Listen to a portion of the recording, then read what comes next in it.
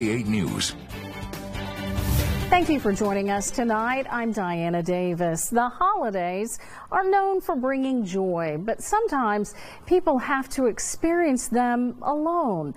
Our Jake Tester spoke with a specialist to get more information on what people go through this time of year. And Jake, what did they tell you?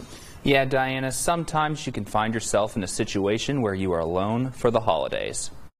You're not doing anything wrong. You're not doing anything bad. You're not grieving badly, but you are grieving and things are different.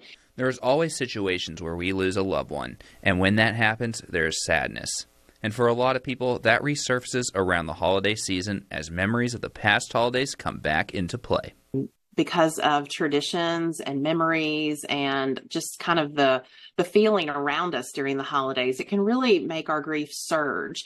Which is a feeling a lot of people will have to experience this holiday season. But there are ways to try and handle the grief of being alone. Best thing that grievers can do for themselves during the holidays, especially as they, feel more loneliness maybe with their grief, is to acknowledge this is where I am this year. Angela Kelly, administrator for Baptist Centers for Good Grief, added that saying to yourself, "It won't always be like this," is another way to handle some of the loneliness.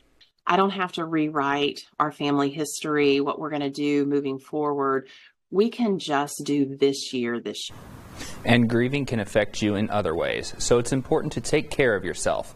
Live in studio, Jake Tester, K8 News.